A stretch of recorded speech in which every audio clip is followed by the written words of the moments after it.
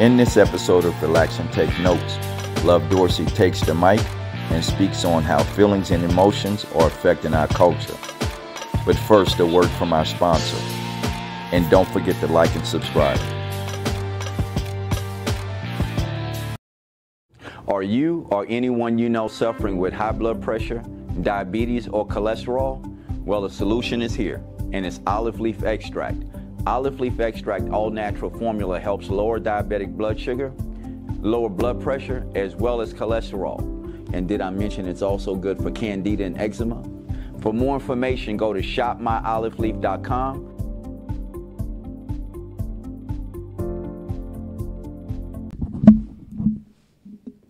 What's good, Relax and Take Notes family? DJ Jordan, I'm back with Love Dorsey. I'm here.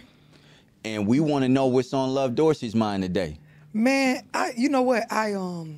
For one, I'm glad to be back. It's always refreshing to have these conversations. It's like a different room from what I'm normally in, trying to drag people into my frame of mind about our culture. Right. But I've been on this hardcore mission to really, program and condition into anybody that will listen to be more solution-based and out of your feelings. Right. Like, I think we are in an epidemic where feelings are taking priority over everything. From bills to family structure to even people with their personal goals. It ain't even just about relationships. Watching stuff that's going on with politics and deciding who you're going to place your vote with, deciding if that stuff matters for you. It's so many emotional-based decisions that are being made, and it puts me in a space where I worry for especially my people, because we're being marketed to nonstop daily.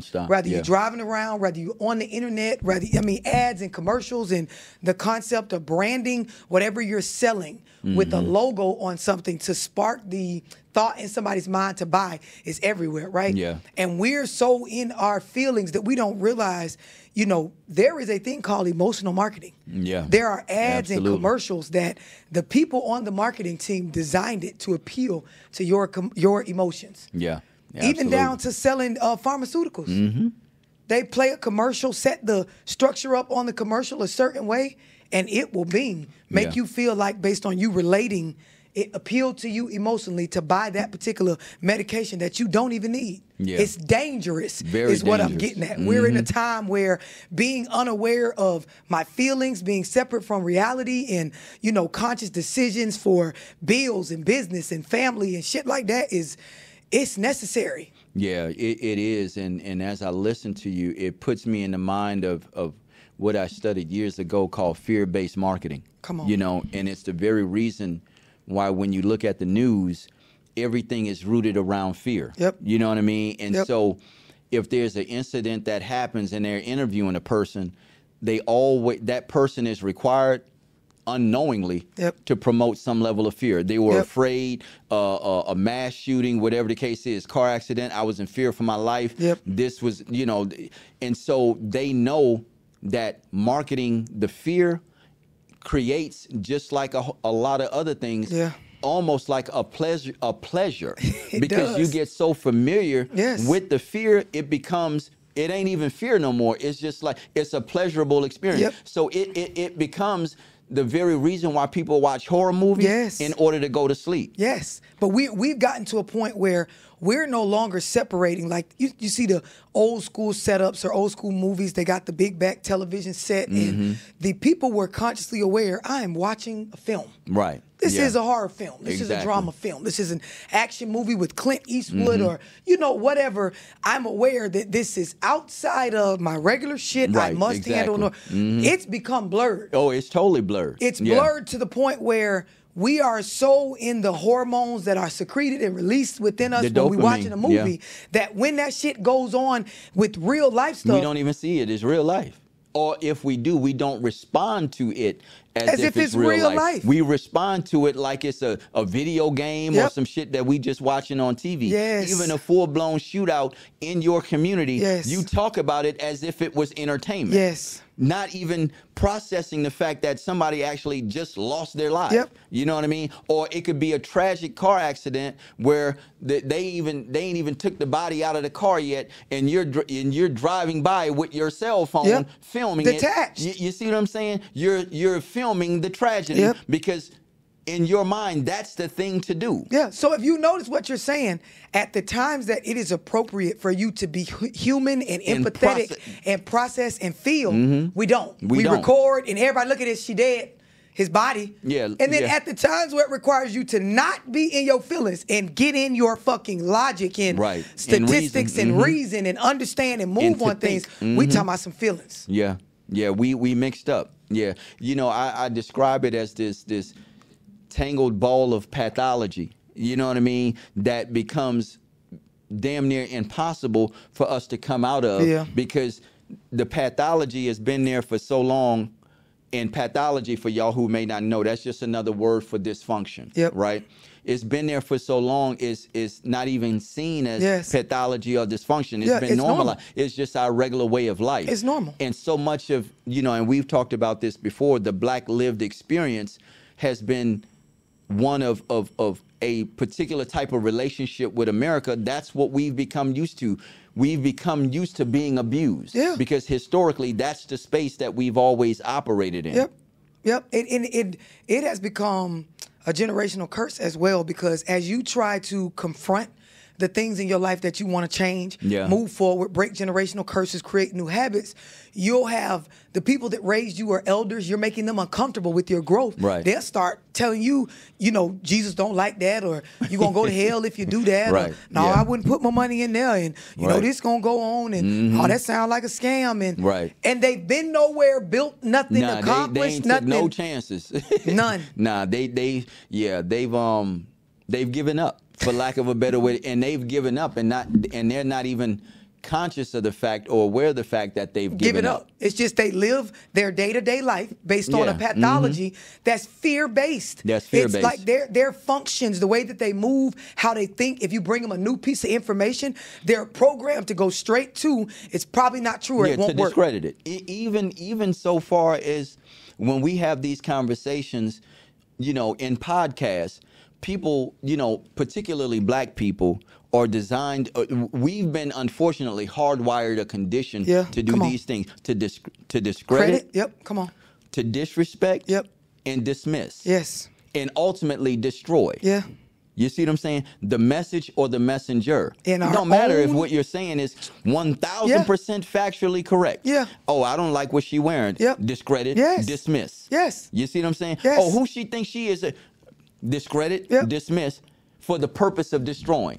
You see what I'm saying? And so when you know that about us, then I always say you have to love us beyond our trauma. You get to a point where you go into a state of apathy while still trying to, you know, save and do what you can. Absolutely. Because for me, and you describe it so like accurate, I look at the people, because it happens to me on my platform. I say something that's so true and so generationally curse breaking, like it's so, oh my geez, she said that, and we didn't want shifting. that. Yes, it is. In that moment, it does. It'll shift a paradigm or make you start looking at shit different, and then you will see them, oh, I don't like how her voice sound. I don't like what she wearing. Why she in the car? Or just random shit, and it shows you where a person's mind is at. Like I'm giving you thought-provoking, factual information, and you're like, "Oh, what kind of car is that? I bet it ain't no foreign car." Let me share this, because your lives are legendary, right? If you really understand Love Dorsey, then you should understand why she would be in the car, because when something comes on her, that shit got to come out. She ain't got time, or first of all, she don't even live where this podcast takes place. So she ain't got time to be waiting until she get here to chop it up and share with y'all on this platform. The best place for her to be is her car. That way she ain't having to sleep on what she knows she need to share with y'all in that moment. It's funny. You see what I'm saying? Yes, you were 100% correct. And it turned into a niche. Like, it started out just as that. Like, most of the time when you're driving and you're thinking and you're like, you know what? People need to know this. You go live, boom. After doing it so much, people started referencing, that's the girl that be in the car talking that shit. So now it's like, if I ain't in the car, I'm going to get in the car to go say whatever. I could be in a building somewhere. Yeah, if I'm not here, I'm going to get in the car to let y'all know what's going on. It is the niche of that particular, brand of mine. But for me, it's a feeling of sorrow that comes over me when I see our people, like, we do exactly those things that you describe. And it's such a deflection from the reality of what we need to focus on. And it's literally you being triggered or a paradigm being pushed to shift, right? And in that moment, you're rejecting that. Yeah. Absolutely. You're rejecting the growth. Growth is uncomfortable. There is never any of this shit that I learned, right, that y'all hear me putting out that was an easy, smooth, like, oh, here's that information. It was very difficult to receive and process it in when I was in my bullshit. Now it has become way easier because I'm on this. But when I wasn't on this, I was just as uncomfortable as anybody else. But I had a respect for the concept that in order to be different than what you are now, in order to grow, you have to get uncomfortable. Got to get uncomfortable. And you fell in love with the process of self-development. Yes. You know what I'm saying? Which is essential to even being successful. Yes. You know what I mean? And so even doing that, you always have to understand that you're not yet complete. Yes. You haven't yet arrived. Yes. There's still work to do. You're still in process. Yes. You know what I mean? I'm an autodidact, right? This is somebody that is self-taught, right? And so for me, I developed this space for myself, this lifestyle for myself because, I remember growing up and, I'm educated. I'm college educated. I know a lot. I'm versed because I've spent time in the streets, so I can kick it to you out of the college book, so I can kick it to you street style, however you want it, right? And I come from a lot of the trauma that I talk about with our community. Exactly. So when I'm speaking on this stuff, right, it's a space of knowing, but it is also, I was raised on a principle of they fed us bullshit. They fed us bullshit. They fed us bullshit. They being the system. They being the oppressor. They being there is a, you know what I mean, a improvement side to me, a radical side to me in regards to rights for my people and things like that. So when I consciously was aware that, hey, you've been told over and over again, they told you what you know. Right. Why don't you go decide what you know? By looking into what you want to look into, organizing it the way you want to organize it, process it consciously the way you want. So that's what keeps me at it. Right. It is so that I can say, I went and sought and looked up what I know, for yourself. Right? I didn't just take what the public school curriculum gave me or what they wanted me to know about history or things like that. And on my journey, I'm going to tell you, like, there are books that I have purchased just to get information that, it seemed like it was purposely being kept away that were like $1,000. And these are pieces of literature that are slave memoirs and certain information that the things that are said, they don't want the general public to just have access to it. Or the literature is so rare that if you go on Amazon right now and look up some of these books, it's $1,500 for the book. You won't find it cheaper. I tried. Right? And then there is the space of me having to process the information, but then also kick it back to myself to where I can give it to somebody that is not as educated as me. So it's respect for my people that, like how you said a word and then for those of y'all that don't know, because it's not I'm not trying to know all this stuff and just be uppity to my folk. No, like, I want to be able to kick this to you from the psych side, from the politics, what I understand about history, the revolution that we need in a way where I don't give a damn if you dropped out at 6th grade. I'm going to explain this shit. You're going to get it, bro. If you want it, I can give it to you. Yeah, it's a level. And to me, that is intelligence. Yeah. You know what I mean? That's how we have to be able to define intelligence, to take complex information, right, and to be able to break it down to where it makes sense and it's digestible on multiple levels. Yes. You know what I mean? That's what we have historically been able to do as black people, as descendants of African people, you know, on the continent. Our stories have always had 3 layers. Yeah. It was a layer for the babies. Yep. It was another level for young adults, and it was another level for the elders, or for the grown folks. Yep. And so it was in that sense of, or in that spirit of the proverbial proverb, right? Where it means something different to everybody. Yes. You That's see what I'm why saying? a lot of black churches are structured the way they are in regards to, you got the Sunday school for the children. The babies are learning about the Bible, and the stories are very basic, and they break them down to where they're interesting to the children. And like you say, and then you got the elders that they're at certain services that a lot of the, you know, just average age adults they may not be able to understand. You know, 35, 40, they're not interested in congregating and talking on these particular points. Right. You're 100% correct. Yeah, and that's how we've always structured our teachings. You know what I'm saying? And in previous conversations, you talked about how movies are set up. I don't watch a lot of movies, but I like to pay attention to how certain movies are set up, because you see the same patterns over and over again of the savior, you know what I'm saying? Or sometimes the savior and the victim is one and the same, you know what I mean? And then you have this whole aspect you said in the previous conversation on how there comes a point where the savior is fighting for his life, and he's taking an L, and he may have to go and get bandaged up. He's on the verge of death, right? And there's this aspect of the proverbial wise man, right? Or the doctor or whatever, coming to give him the game or the wisdom that he needs to go ahead and finish the job. All of that comes out of our historical narratives. Those are actually, that's what I refer to as African cosmology that we see taking place in movies. That's a traditional storyline that we've always had, even before we came here. You're 100% correct, but it takes somebody that's educated and intellectual, or has saw past the basic level concept of theater to explain that, or film, excuse me. They're teaching us. Like if there's no one like you in the room to articulate that to the next generation, or even just to your peers, they'll miss it. I have a book club that we congregate at least 2 to 4 times a month, and we talk about books and movies, right? And I can meet anybody where they're at. Right. So we've went over movies like Baby Boy, but we've also went over movies like The Big Short that explains the housing crisis and the crash of the market.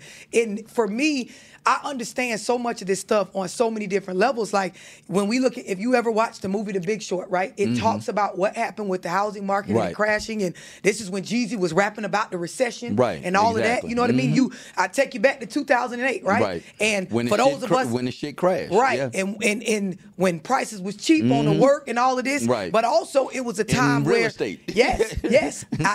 This is when I bought my first investment properties, and I flipped them. And so for me, as I'm teaching people, it's a movie that the cast is, you know, white based. Like it's mostly white people. It's something that the average person in our culture isn't watching. Not gonna be tuned but into. When I make these people watch it and we go over it and I break shit down and I reference things like, this is that time frame when Jeezy was saying the work was coming in for this. This is when people was buying houses and they was getting them for the low, and then it went up and they was able to like and then it put them in the mind. Oh, okay, so that's why we need to look at politics. And like you say, they've been hustling, but it showed the you have to be woke. You have to be looking at not just what's going on in the streets, if you're in the streets, but look at government, look at politics, look at the housing market. And how it look all at impacts. How everything is relative to everything in this damn country. And how it impacts you where you are. Like, this ain't something that's just happening in some far off thing or just something that, you know, is benign. No, this is happening in your community. It affects your life and the quality of life of you and your family. So no longer should we live in this this naivete. You know what I'm saying? Like, this is just something that's going on social media that doesn't affect. No, this shit really affects your everyday life. It does. You know but what I you mean? have to have, someone has to wake you up to that. Like, I even had to explain to my children, hey, y'all remember the house we used to live in over here? I bought it during this time. Like, I had them watch The Margin Call and The Big Short. These are movies that we would not just go on Netflix and pick. It's not, but when you're looking for more than just just a quick fix on a drama film or something like that. You're looking to wake reality TV. This is and then we pivot over and we watch the Baby Boy, right? Yeah. So on the surface level, you watch Baby Boy, you think it's just about Jody and Yvette, right? But it's a lot of what's going on in our culture. A lot of family dynamics taking place. Yes, when it got to the point where we talked about Jody's mom in the movie, right? And we talked about her taste in men by picking Melvin, right? And then and the conflict that inevitably happens with that picking that type of man and bringing him into your space. Right. And so when it got, because you on point. When it got to the part where I asked them to describe to me what you watched when you found out what type of man Melvin really was, most of them didn't pay attention that close. They didn't get it. You don't remember what came out about Melvin. He used to do what to his other baby mama? See? And when he licked Jody across the head and he talked about Melvin was damn near a rapist and a woman beater. Whole predator. And but if you a surface level African American person watching a movie for the cultural reasons that matter, you looking at that shit like the mama was telling her son right, and Jody was the problem in the movie, and you ain't picking up on the subtleties. Yes, I asked him about Peanut. This the other baby mama that he got the little girl from, and her very nonchalantness around. If I want dick, I call you to get. Exactly. Like that's not a good. Nah, that's not it. That's not it. That's not it. But when I'm letting the group just surface level talk, it didn't seem that bad. Yeah. There's a movie that I watched on Netflix a couple months ago called The Blue-Eyed Samurai.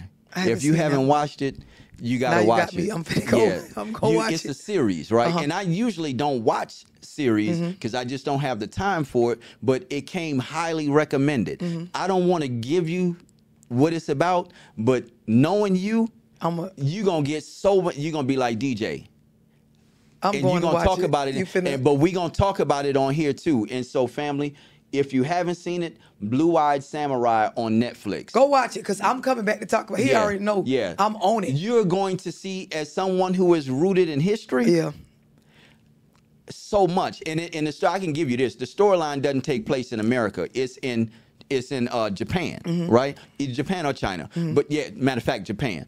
And it deals with the conquest of the Japanese by the Europeans, right? Specifically the British. Okay. Oh, when I tell you this whole aspect of so much of what had happened back then correlates to today. Yeah. You know what I'm saying? You're gonna see it, because there's this aspect of Chinese history called the 100 Years of Humiliation that's dealing with the Opium Wars. I don't know if you're familiar with the.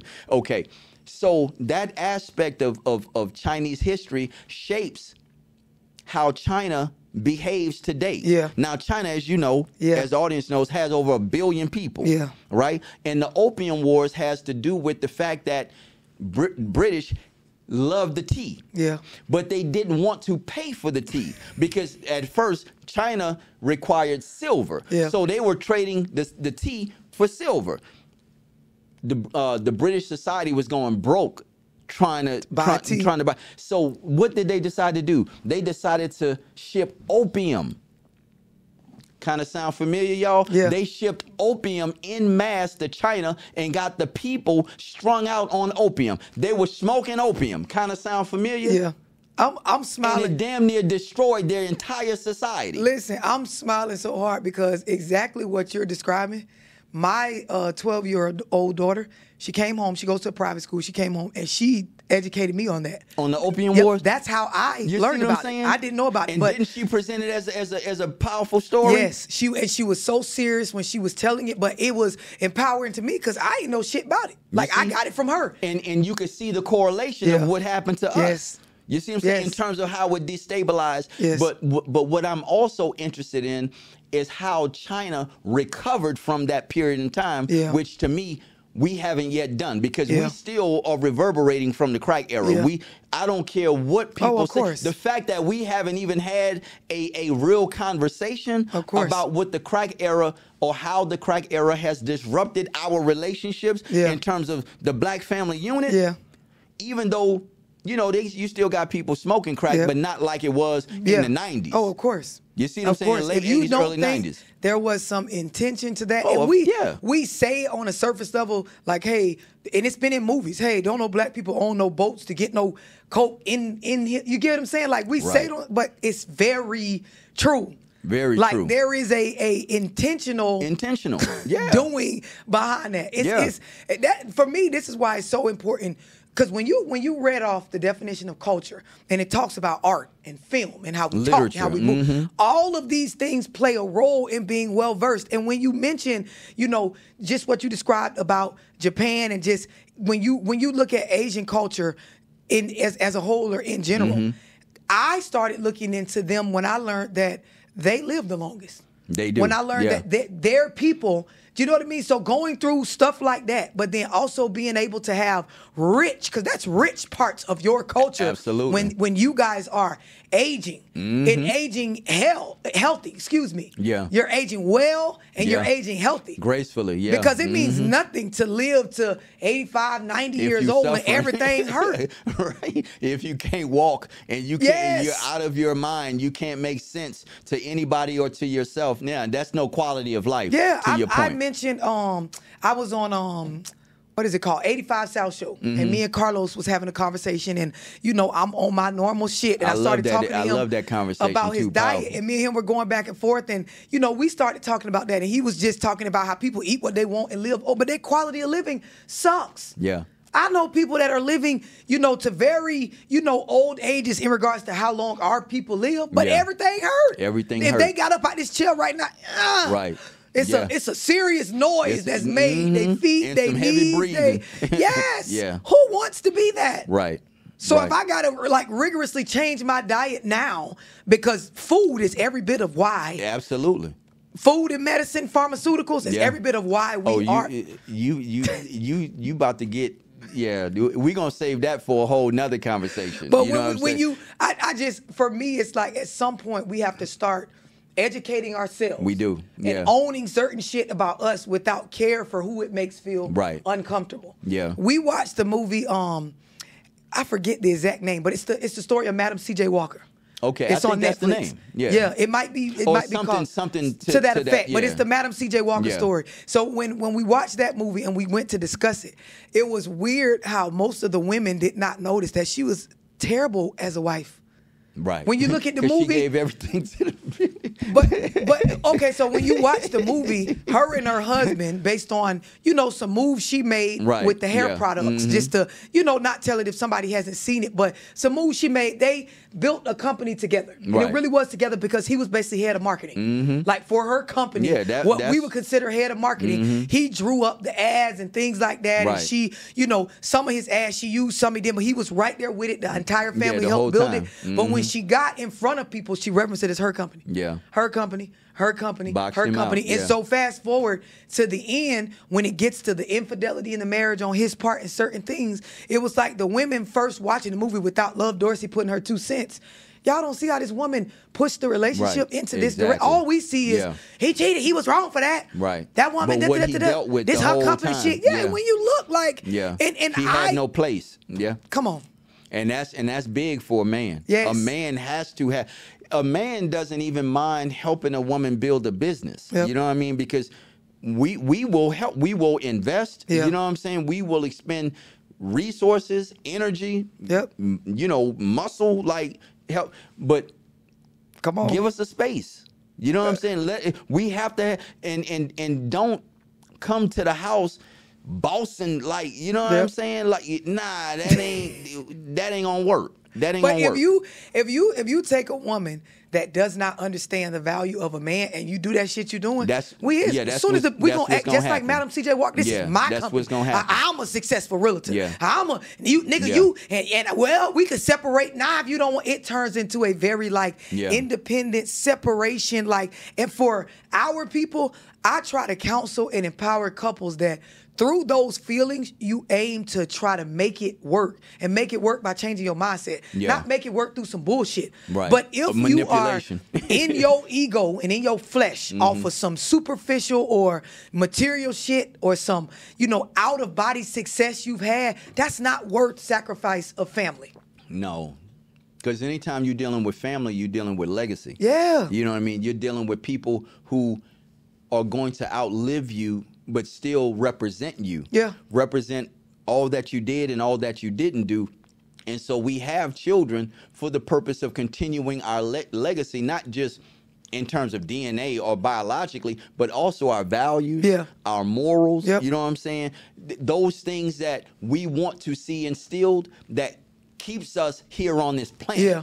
You see, relating to the universe in a particular type of way. We want to see that extended in our children and our children's children. You see what I'm saying? I'm gonna tell you, because you saying some real shit, and legacy is a strong word. It's powerful. It goes in the category of purpose and you know, having a reason for being, right?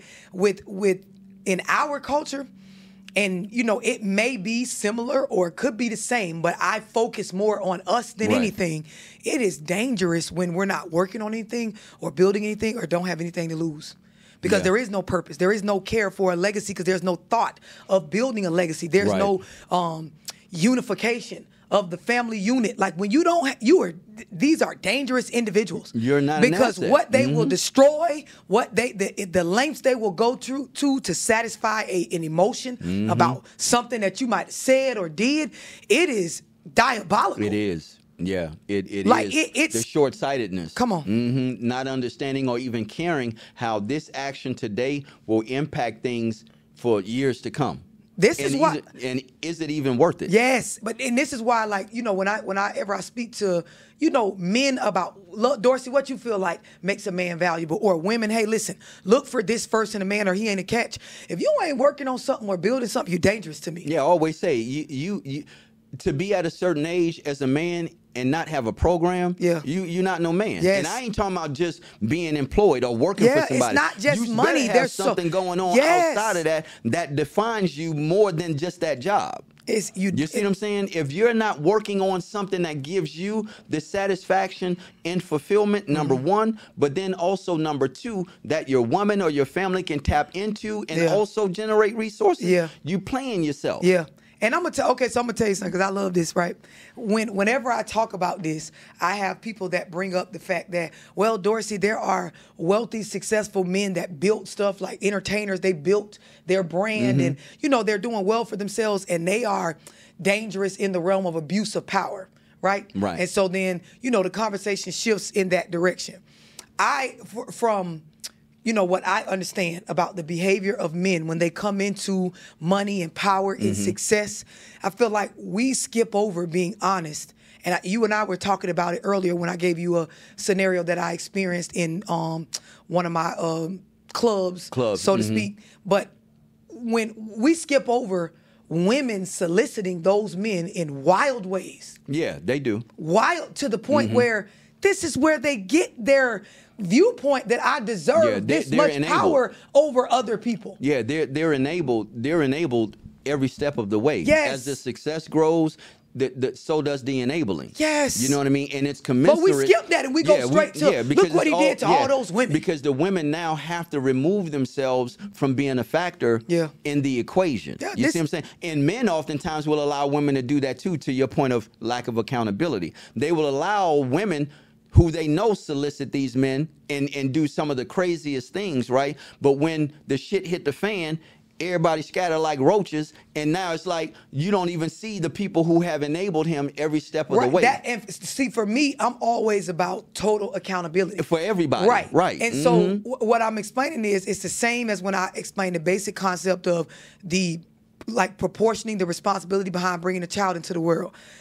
You can give me all the money in the world right now. I can give you all the money in the world right now. If people weren't willing to succumb to the money that you're offering to exert your power over them. Yeah.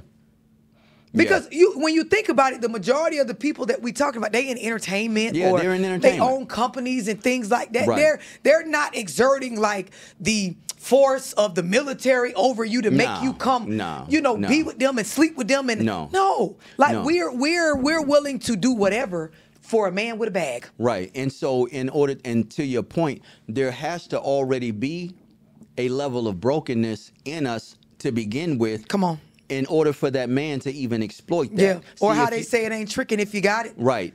So if you have a healthy sense of self, then you're not going to allow yourself to be exploited like that. Right. You see yourself as sacred. Right. So you're not going to, regardless of what that man is on, regardless of how big his bag is, you're not going to be seduced by that. Right. And so I in my mind, when the conversation goes in that direction, I start thinking, well, damn, am I the only one that thinks like this? We literally skipped this part. But you're one of the few that's not willing to compromise. Right. You see what I'm saying? And that's the season, unfortunately, that we're in, where they don't even see it as compromising. It's just doing what you do based on what you perceive as the power dynamic. Right. But remember what I said.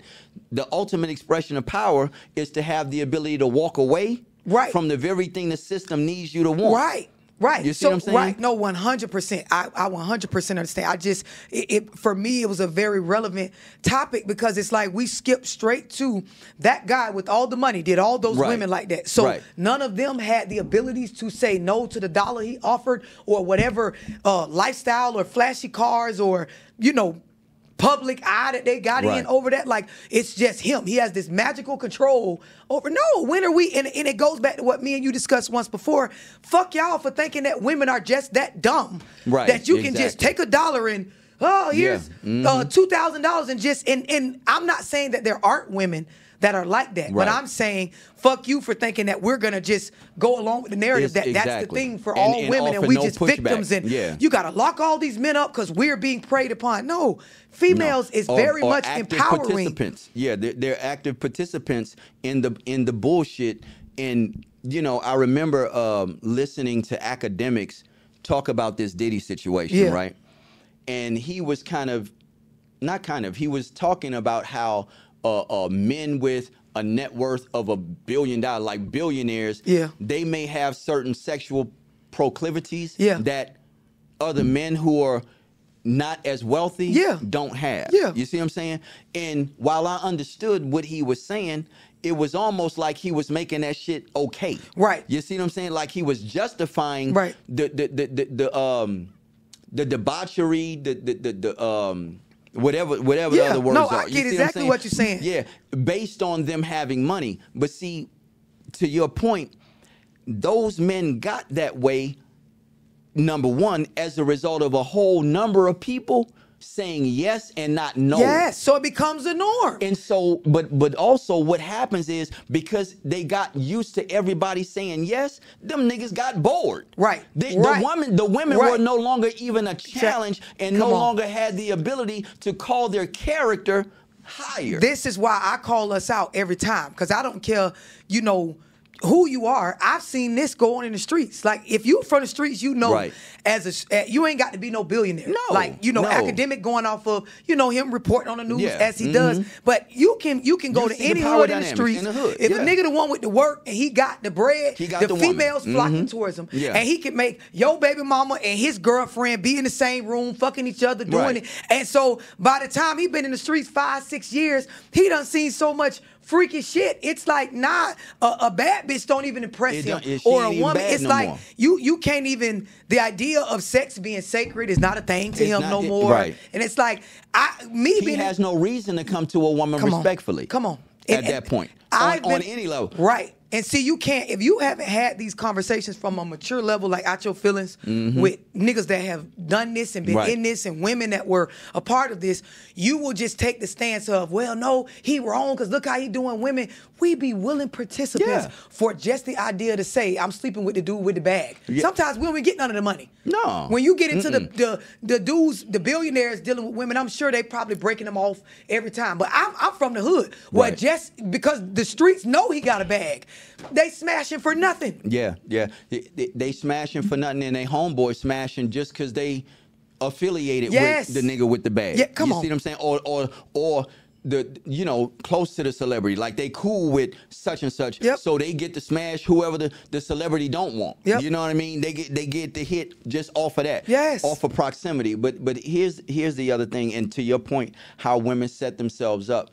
I've been around celebrities, rappers, and I have seen and observed how they approach women. Right. They approach women, not all, but a lot, in the most disrespectful way. Like a transaction. Right, because they've never had to develop any other muscle. Like a transaction. You see what I'm saying? And so that's why I developed this notion, because I've had conversations with celebrities, and I say I don't do celebrities. Yeah. You see what I'm saying? Meaning that I don't look at celebrities as healthy people. Right. I but don't, we because the nature we of allow how them. Right.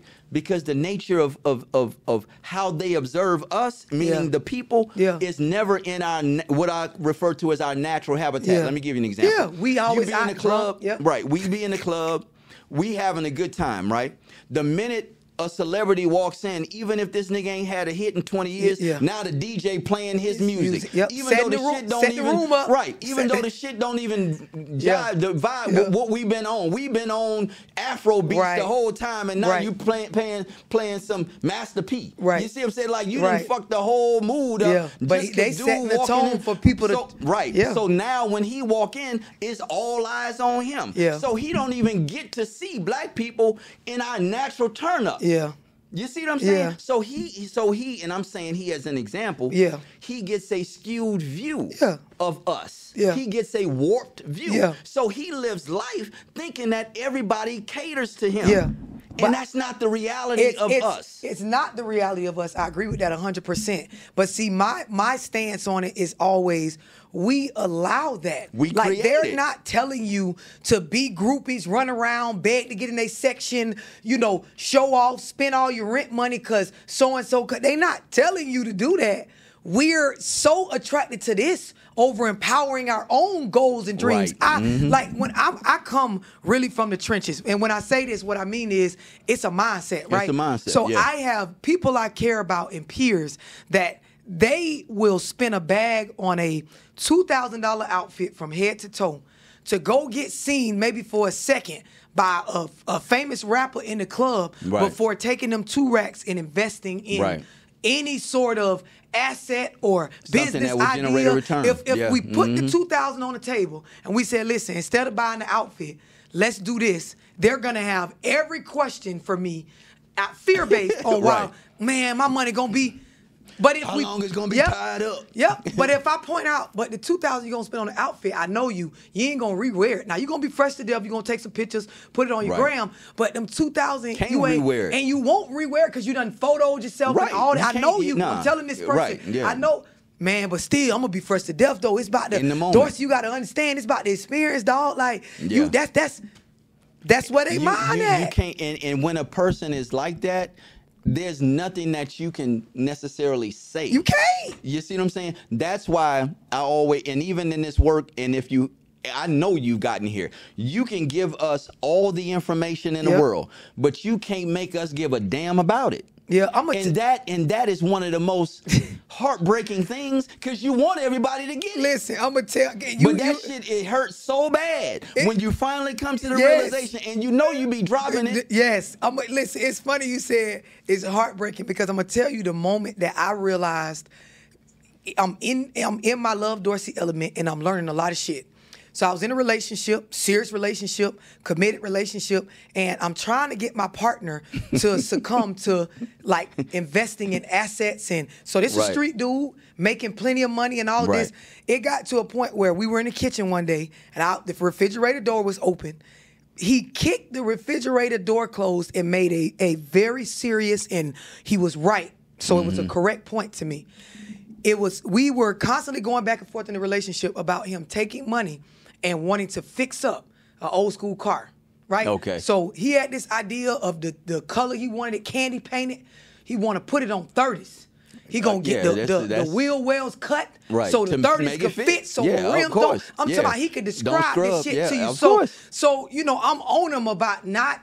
Come on now, we can do. I'm on other things. He kicked the refit, and I'm saying this. I wasn't no victim. This was the realest shit said to me in that particular year in my life. He kicked that bitch closed, looked me in my face, and said, "I've been wanting a car on rims since I was 14." Bitch, you not finna make me not accomplish this. I wouldn't give a fuck if I had the car for 1 month.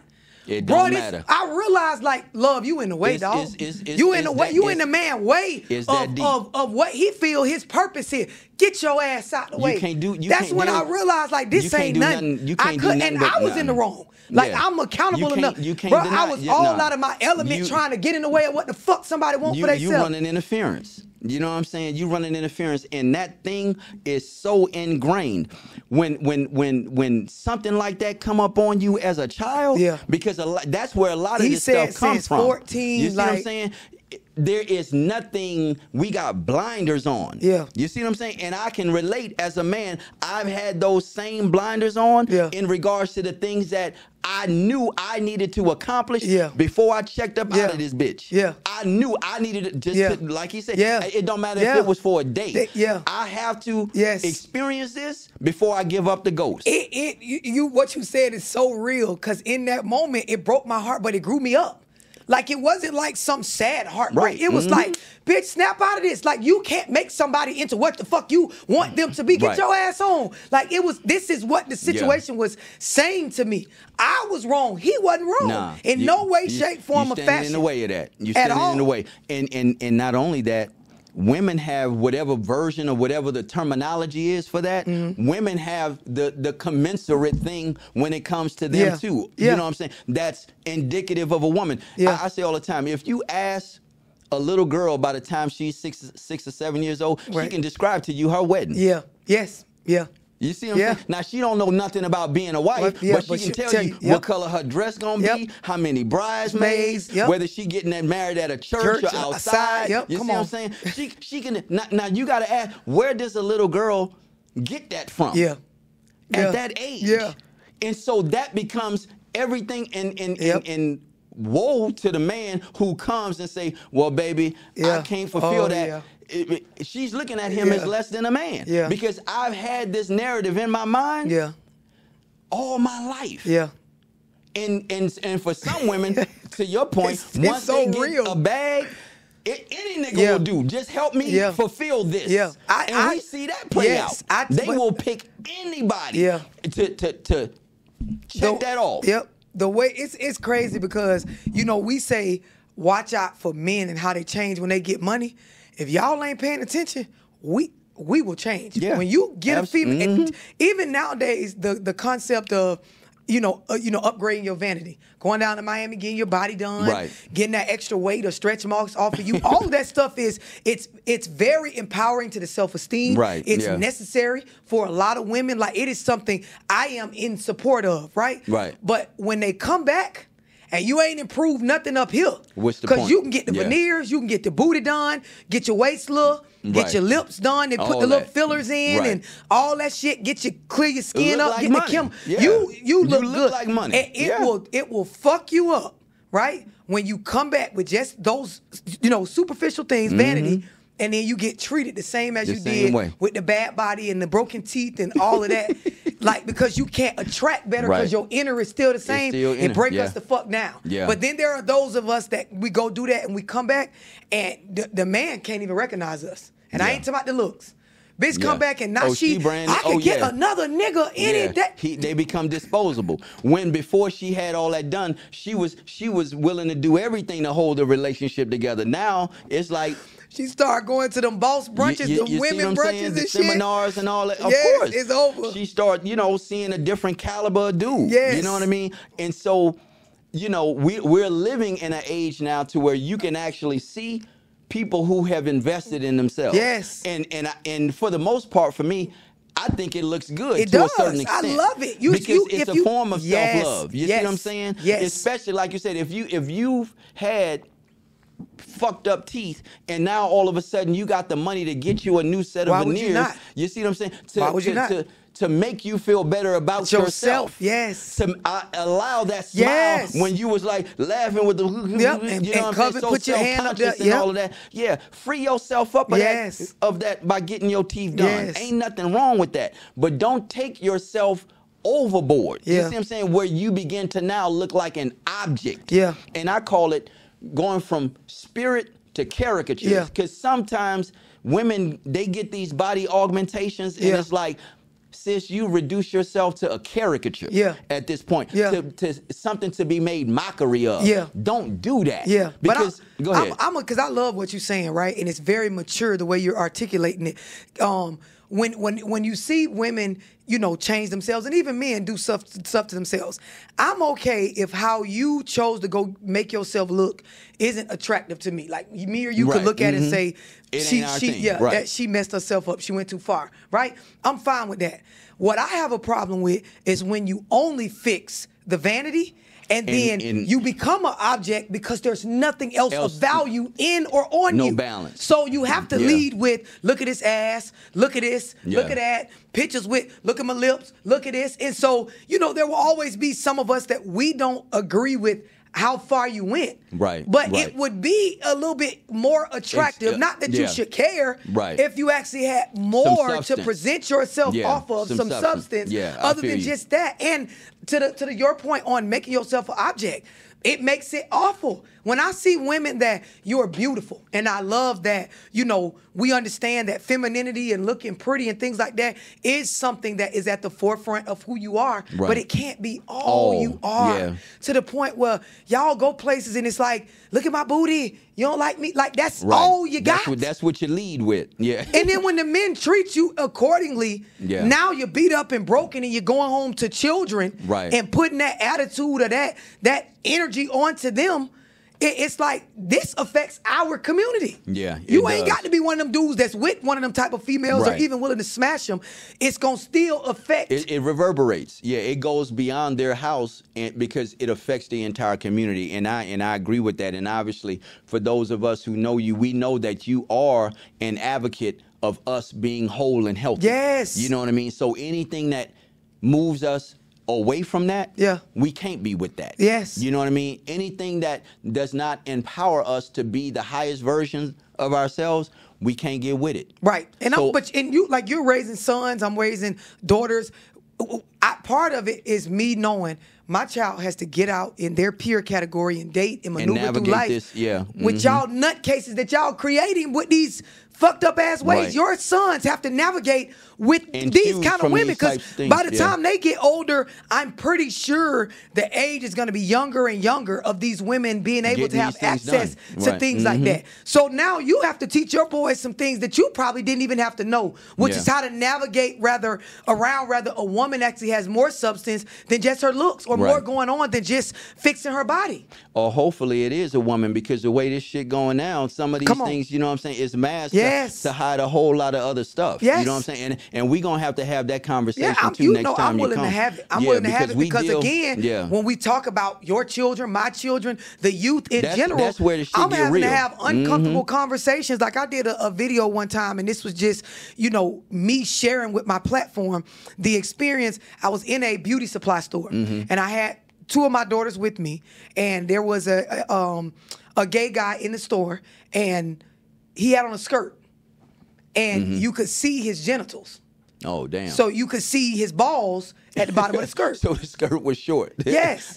And so he was a supporter of my platform. Okay. But I was with my children. So it was a, Dorsey, trying to interact. Bruh, I can't, dog. Your balls hanging out, bruh. and bruh, emphasis on bruh.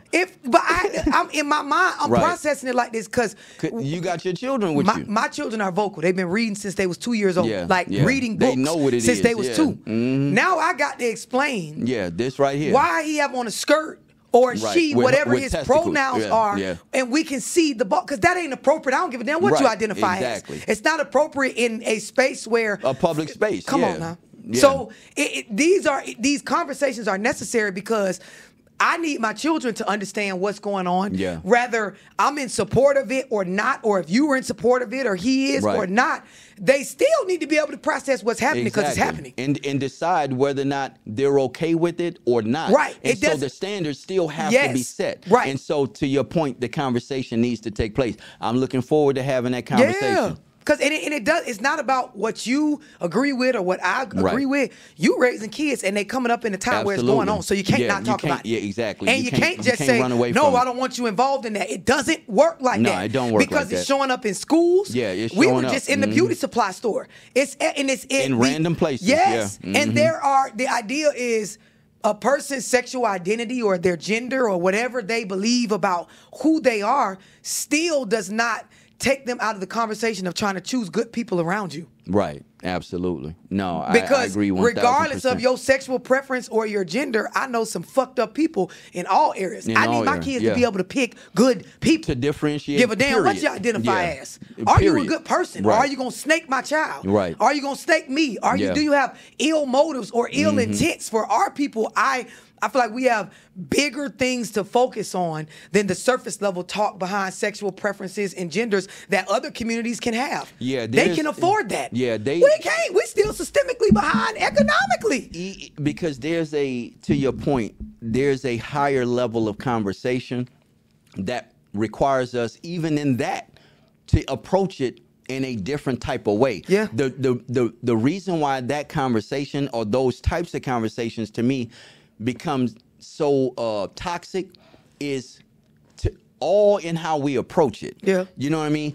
If you have a clear view as to what is healthy and whole and you operate from that perspective, we can have the conversation based on left and right lateral and nothing limits. You have going on will offend or make me uncomfortable. We can have that conversation. But if we approach it from, just to your point, pure feelings and emotions, then that's not a firm foundation for us to have. That's why I don't do debates, because I don't really see people It gets out emotional. Here. Yeah, but it gets for emotional. Me, my main thing is I stick to repetition of a lot of the same, or excuse me.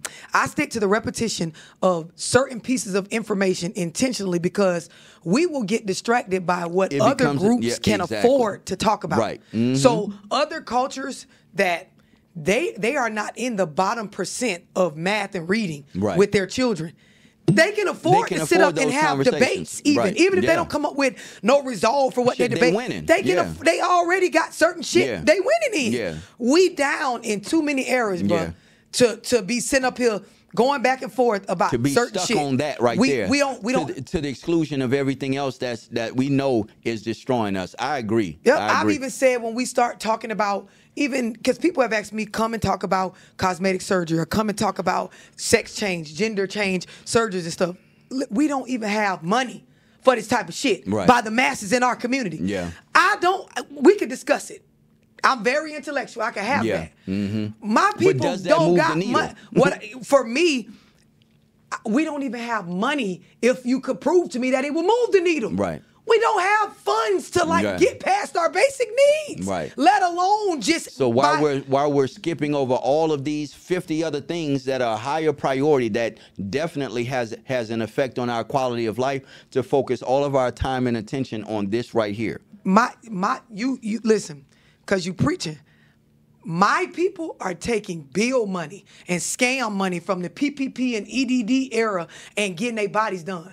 We don't have the income to be doing that. We're in Maybe a mode. group of well-established, coming from generational wealth, white women can sit on a platform and it would suit them to extensively talk about cosmetic surgery. Yeah, my nigga, because they have that kind of leisure time. That's it's not bad. It's nothing to say anything bad about them discussing that. Nah, we look crazy. Yeah. Our children, I went through on one of my lives and talked about the percentage in every state damn near of black children that are struggling in reading and math. I remember, I saw that. 80 to like 90% in every state. All the while, Black America is talking about the Diddy situation. Or fucking cosmetic surgery or who booty, BBL is fucked up. I wouldn't give a damn if the lady BBL fucked up. The babies can't read. We need to be talking about that. They can't do math. Right. These are the key areas to do well in this country, in business, with life and money, and things like that we need to do well in. We can't afford it. Yeah. Somebody was like, well, talk about sex. Listen, I don't give a damn if your son or daughter or my son or daughter wanted to change I would tell them the same thing I'm telling you. We cannot afford that. Right. So that can be a goal of yours when you get older. Right now, we can't afford. We need generational wealth. We need assets. We need property. We need food in the refrigerator. We need food in the refrigerator. But giving my kids a look at our family, I didn't come from wealth. Right. It's properties in our family we fighting over. I'm watching the older people you signed my name on that deed and you weren't supposed to because auntie left me that house. Right. Hey, I can't get your penis cut off and switch to a vagina. I'm sorry. We don't have the money for that. We can't deal with that now. Trying to buy a house, goddamn it. I'm trying to set you up to go to college. I'm trying to. Come on now. At some point, other priorities. Yes, we got to start keeping it real like that. Matter of fact, you can't even afford to be no transgender. Shit. That's what I'm trying to say. If you really understand, because this is the stance I take on these conversations. Right. You have to pay for the hormonal medication to keep going. I ain't got no money for that. If your ass got sick right now, I barely got the money for that. Right. And you talking about some optional shit. We gonna have to cremate your ass if you die. Come on, we got the fish fry and all that. We behind, sir. We behind. So I understand you want to change your gender, but you're gonna have to hold on until we get life insurance. You have to stay a fix boy. our credit, own some properties, put some money in the bank, stay in family units. So we got to tackle this first, my G. Then we'll circle back around to whether you're going to keep your genitals or not. You have to suffer with being a boy too. Till we get there. And this what I'm telling my people straight up.